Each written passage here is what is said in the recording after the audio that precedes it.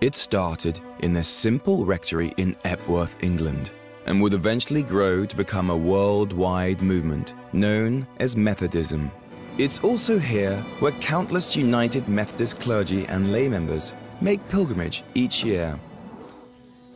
John Wesley has been a big part of my life growing up, mostly because of my father, somebody who just really is enamored with John Wesley and has made me fall in love with the man too. Maybe it was the first night here.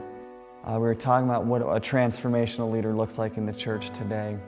I just wrote a note on the side of my journal, said, Lord, am I one of those? You know, will I be one of those?